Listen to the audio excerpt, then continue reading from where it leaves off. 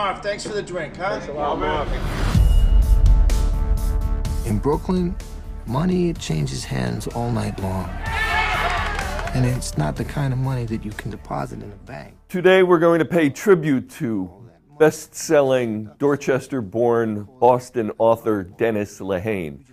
The Drop, yet another film based on a work by Lehane, pulp noir master. The film features the final bow of the great James Gandolfini, transported from the mean streets of Dorchester to Brooklyn. It tells the story of a bar owner and his cousin and their dealings with a Chechen mob. Tom Hardy, Englishman Tom Hardy, in a distinctly Brando-esque turn, plays that cousin. Also in the cast, Noomi Rapace, the original girl with the dragon tattoo, and Flemish actor Matthias Schoenaerts. This is a little gem, folks, and if you like crime dramas like The Friends of Eddie Coyle, you have to see it. Here are the other films based on works by Dennis Lehane. First up, Mystic River, 2003, directed by Clint Eastwood, nominated for 6 Academy Awards. Tells the story of a misguided and vengeful South Boston father, played by Sean Penn, who is seeking the persons responsible for the murder of his daughter. Sean Penn won his first Best Actor Academy Award for this performance. Tim Robbins also won for Best Supporting Actor as a neighborhood person, a neighborhood man deeply troubled by a horrific event from his childhood. Also nominated Marcia Gay Harden, the film itself. Getting all these nominations for your first film adaptation makes Hollywood sit up and take notice.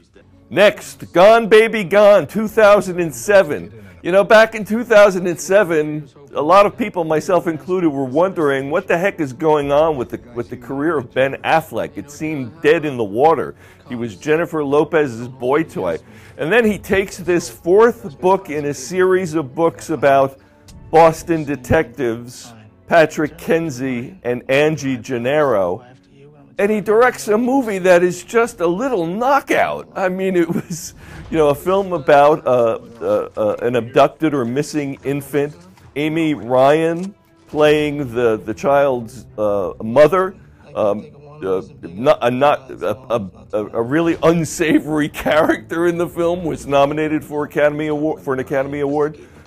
Most of us, our reaction was, well, gee, Ben, if you can direct this well, what the heck were you waiting for? Next, and after that, what did he do? He went and directed a movie called The Town.